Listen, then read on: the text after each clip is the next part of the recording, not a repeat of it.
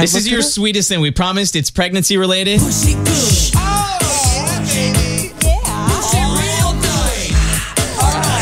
There are some places.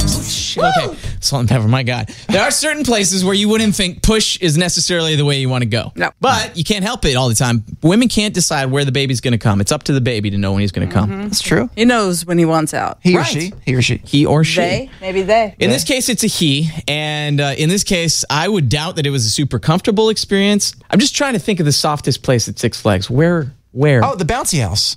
You got to be You got to be under a certain height to get in. The wave pool. Oh yeah. Hurricane Harbor does come into play in this case. Yeah, there was a woman. Her name is Crucita, and Crucita is at Hurricane Harbor with her other kiddo. They're going down water slides and stuff. Boom, baby is coming.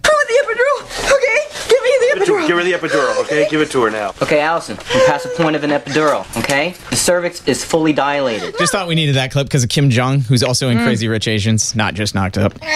So Crucita goes into labor at Hurricane Harbor, Six Flags over Georgia. Somebody at the bottom of the slide to catch it. If you're on the water slide when that thing pops out, just go flying ahead. I'm at the other end of this rope. It's an umbilical cord joke. Yeah. I know. So anyway, she has the baby at Six Flags. They said it's the first baby. It's actually only the second baby ever, but like the first baby in decades that's been had at Six Flags. And they decided to give her a Diamond Elite membership. Oh, wow. So that Crucita and her baby, who she named Matthew. The baby looks suspiciously like that old guy with the big glasses that used to dance at Six Flags. They had the baby at Six Flags, full lifetime membership, so she and the kids can appreciate fond memories. Think this through, Ty. You don't want to waste not being somewhere crucial when the baby comes. Dude, have the C-section at somewhere you want. You know, then you're guaranteed to have the baby in that place. Just follow-up question for you, Chuck. Not a doctor?